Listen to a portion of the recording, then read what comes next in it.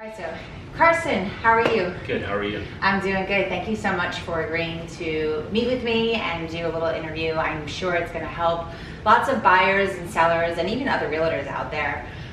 Just want to ask you a little bit about your background in terms of... So Karsen, how long have you been doing photography for? I've always been interested in photography as long as I can remember. When I was a really young kid, my mother got me this bright blue Fisher-Price camera, and I remember taking that with me everywhere and just taking pictures of everything.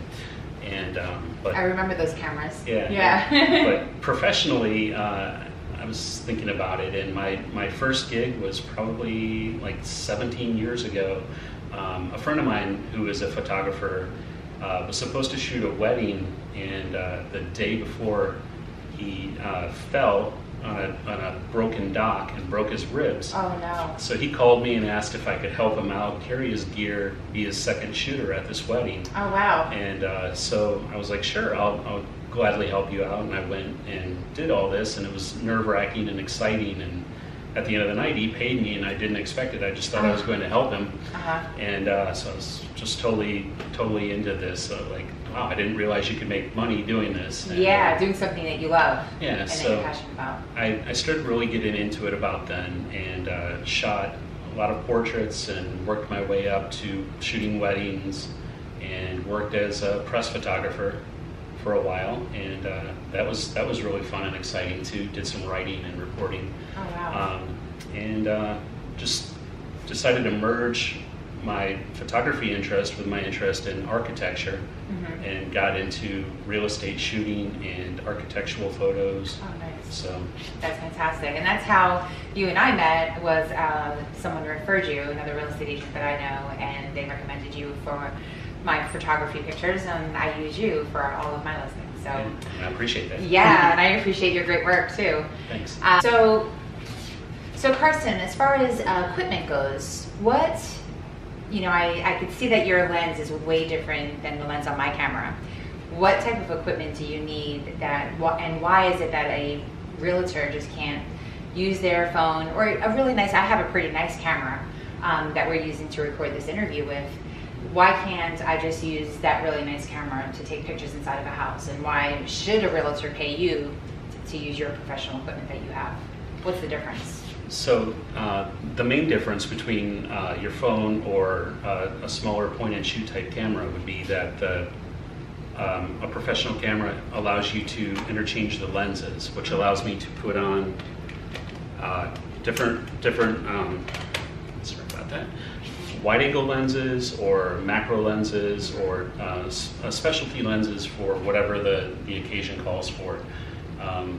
Another difference between this camera and some of the smaller pocketable cameras would be this is better in low light situations, which really can pull out the shadows in a dark room and really better capture the colors of a room. And I guess another difference would be that this has the ability to fire external flashes, and I can control it remotely, which are very useful. Wow. Is that when you hold up that thing in your hand? Is that the external flashes that you're referring to? Yeah. I know you have he has a piece of equipment that I've never seen a photographer use before, and it's, I don't know, it makes you feel like you're on stage in Hollywood or something.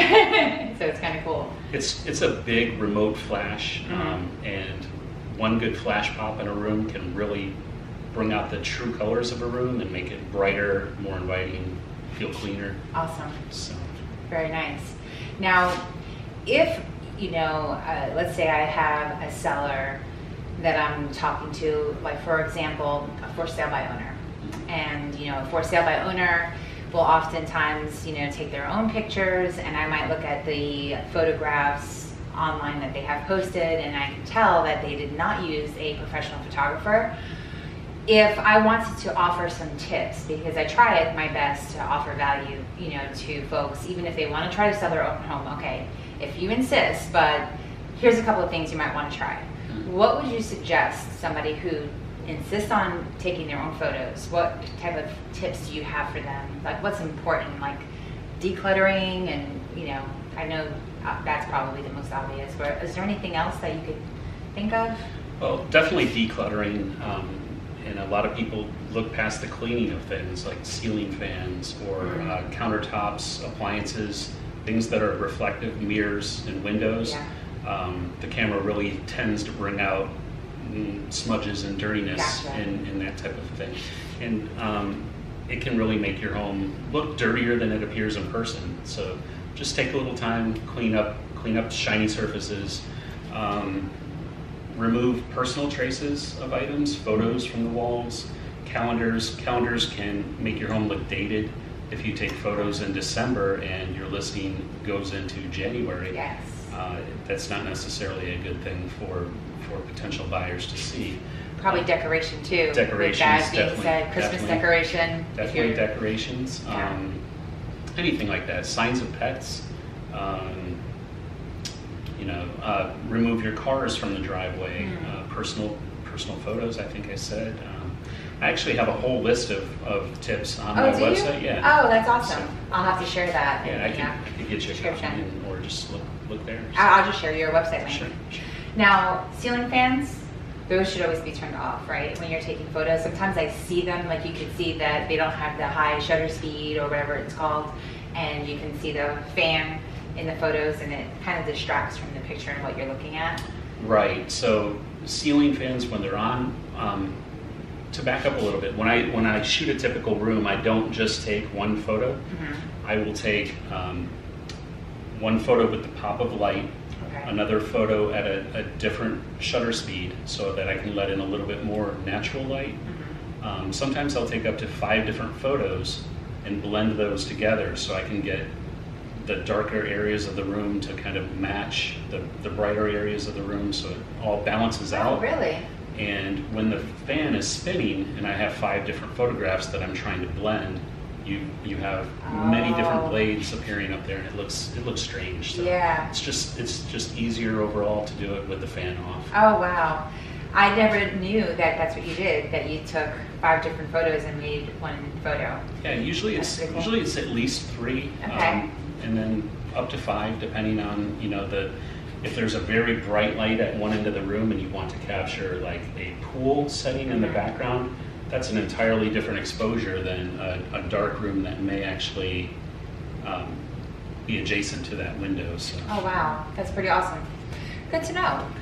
All right. So, Karsen, as far as length of time, how long should a person, I'm sure it's going to depend on the size of the home. Definitely. You've done a variety of sizes of homes for me, I think anywhere from 700 square feet to 3,000 square feet. What should a person think about, like when I'm scheduling an appointment and I'm saying, hey, my photographer is going to be coming by, how long should they expect for you to be there? And how would we gauge that? I'd say the typical session's about an hour on site. Okay. It could go up to 2 hours if it's obviously a larger home or a home with a lot of architectural details that need highlighting, Yeah. special faucets or pool features or Right. things like that, where I really would like to detail those shots for potential buyers to see. That could take extra time, so up to Okay. 2 hours. Up to 2 hours inside the home. Yeah. And then, of course, you do go on site within the community, like if there's a boat dock or a marina or something to highlight basketball courts, you will take the time out to go in the neighborhood and highlight those. Yeah, definitely. Those are great selling points, and Yeah. they're necessary to be highlighted. Yeah, absolutely. And photographed. Absolutely. This wasn't part of the questions, but I want to comment on it since they're here. You've got these fancy lighting, and I do have my ring light that you can't see in this interview. What is the difference between having just a ring light like this or this when you're doing photography? So a ring light is great for video. It's a more steady pulse of light, but it cannot get as bright as a strobe light or a flash.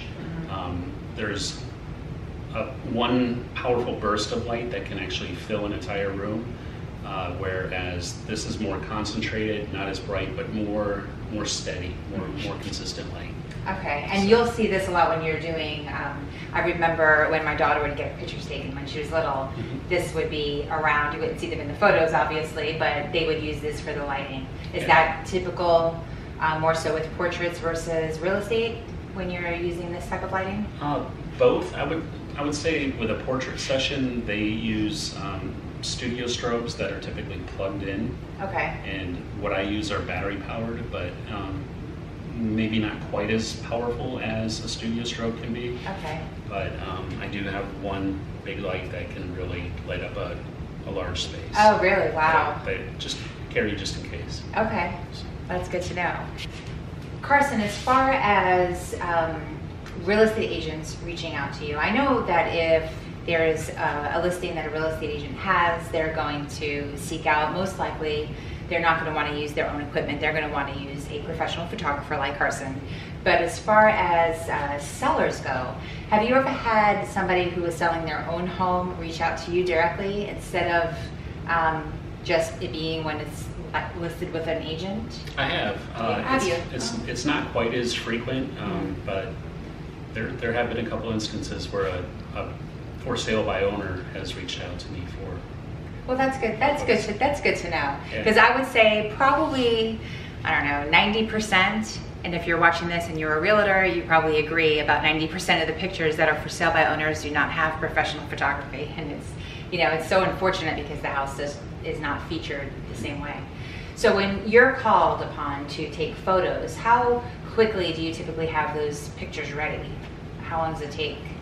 So, like we talked about, 1 to 2 hours on site, and then I spend about 1 to 2 hours back in my office editing the photos, preparing them for the MLS, and then the upload process and getting them ready to go to the agent. So if needed, an agent can have their photos in 24 hours? Yeah, my typical stated turnaround is 24 to 48 hours. Okay. If somebody needs them quicker, I will do everything I can to get them the photos faster. So oh, that's awesome. I have turned around one job in 3 hours once. Did you really? Yeah. Oh, wow. That was a little nerve-wracking. That's crazy, yeah. It went well. So. That's awesome. So you said it takes you about 2 to 3 hours to do all the editing at home? Yeah, 1 to 2 hours. 1 to 2 hours yeah. for all the editing. Okay. Yeah. Wow, that's pretty. And do you use any kind of special software or tools that are not privy to other people, or is it? No, it's all available to anybody. I use Adobe Photoshop, Adobe Lightroom. Oh, okay, I've heard of those. Adobe Raw. Adobe is badass. Yeah. Yeah. They have their pros and cons, but it's really the best thing to use. I think I've tried many different solutions and keep going back to them. Yeah. But I've heard somebody that I knew most recently was speaking about Adobe products, and so that's good to know. Yeah. All right. So another question that I have, Karsen, is in regards to drone photography. Drone photography is such a great tool for realtors to have for their listings, to be able to take aerial footage, especially when it's a big property. I usually tell in my listing presentation, I include it in there, but I say that it's something that we're going to talk about later in terms of our listing appointment, because I don't do it for every single listing that I have. But definitely for land, which you've done it for me for land. Tell me about your drone. I mean, how did you get into that? And that requires you have to take classes, right? And you have a pilot's license. Like, what does that process all look like? yeah, so you do need to be licensed. It's called a Part 107 license through the FAA, and that allows you to fly commercially and take photographs. Really, there's no better way to really highlight a property to, like you said, for land, or to show a pool, or the condition of a roof, or even things in the area, points of interest, whether you're close to a restaurant, close to a lake, or parks, recreational facilities, things like that. A partial aerial view of the home showing the points of interest in the background is really, there's really no other way to do it. Yeah, that's pretty awesome. Do you have to have special permission? Like, is every home able to have drone photography, at least in our area here in Polk County, let's say, for example, no matter where it was, or is it certain areas are kind of off limits? What's the deal on that? There are no-fly zones. Okay. There's there are applications you can go on before you fly, and it'll show you whether or not you're in a no-fly zone. Okay. There are certain areas that are no-fly zones. You can apply for a waiver to fly in those areas, and sometimes the waivers are not granted depending on how close you are to an airport or other certain areas of government protection, things like that. Downtown areas are sometimes off limits. So. Okay. What about in HOAs, like the communities themselves? Are they typically? It's not really related to the HOA as much as it is the airspace above it. Gotcha. So, okay. Yeah. Okay. So as far as flying a drone and having some restricted airspaces, if a realtor has a listing and it's a listing with that features a really beautiful piece of property, before promising their seller that they can get some drone pictures and including that information on a listing appointment, is there any way at all for a listing agent to find out prior to that appointment as far as no-fly zones go? There's several apps that you could download on your phone. I would just say go to your app store and look for no-fly zone on the app store. Oh, okay. And there's several. I actually use 2 different ones. I should have. Oh, that's okay. But I use 2 different ones just to double check, because sometimes you may be on the border of a no-fly zone, and it's useful information to know. But there are alternatives to a drone if you are in a no-fly zone. Okay. I do something called pole photography, and I have a very long fiberglass pole that extends way out, and I have a camera that goes on that. And I can get 25 feet in the air and take similar shots to what you would get from a drone without having to go through the restrictions. And it gives a really nice perspective on the house.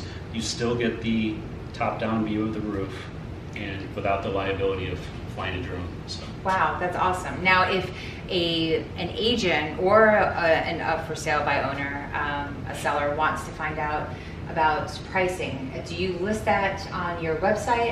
Is there like a range depending on size of house and what kind of services, or is it something they would call you for directly and have a conversation with you about? I list pricing on my site. You do? Okay, yeah. Awesome. Yeah. So once I list your website in the description, they'll be able to access your prices.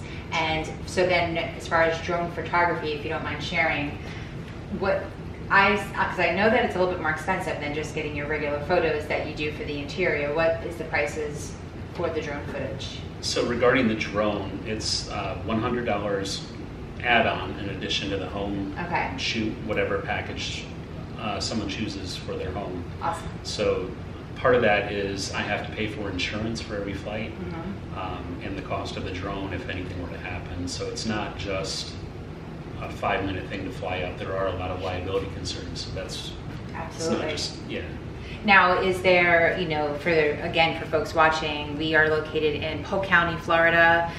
We are both in Lakeland, Florida, but I know that you've gone out kind of like 30-minute, I think you've even drove like 50 minutes for my listing in Claremont. How far do you, what radius do you cover? Do you do Polk County, Lake County, Hillsborough? How far out do you go? Do you try to stick with Polk County?